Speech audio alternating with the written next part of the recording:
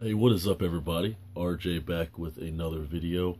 And this video is about Bully Ray, or Bubba Ray, whatever you want to call him, half of Team 3D. Sunday, he was a surprise entrant in the Rumble. There was a lot of rumors about him being at the Rumble. One of the only rumors that actually ended up being true. He did an article for WWE where they interviewed him, and they asked him some questions about that.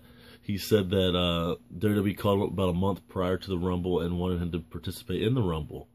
They told him the day of that they wanted him to hide out and they wanted him to be a surprise, which he did, obviously, surprise to a point. More surprising thing was that Devon wasn't part of that, because there was a few moments where he was getting teamed up, double teamed by Harper and Roland, that you thought, or and the Wyatt and stuff. Do you think that Devon would have came out next if he was going to come out at all, which he didn't, and he wasn't there. But for a brief moment, I thought Devon might have been in the match too.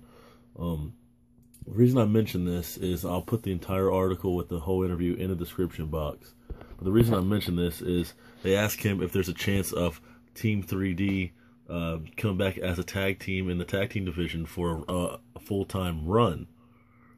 And he says, if WWE will allow them, and they want them, the higher ups, as he calls them, want them to come in and do that, then he will.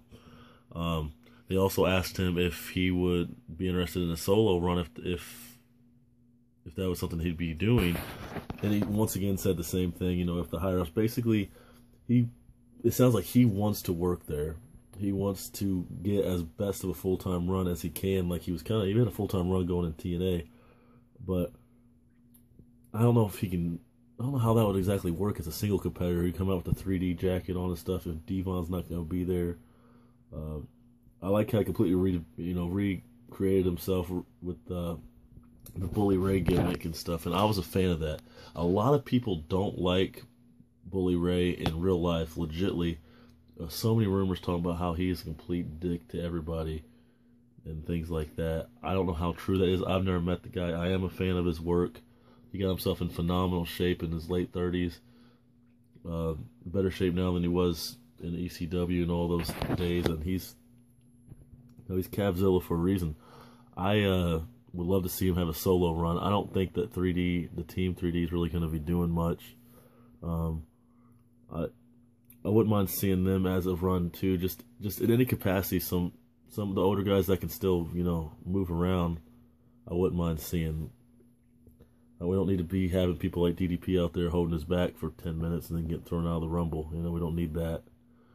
But people that could actually still go and help elevate the younger guys, I'm all for that. So hopefully we'll be seeing more of Bubba Ray or Bully Ray in the future in the WWE. But check out the article. Thanks for watching. Talk to you all later.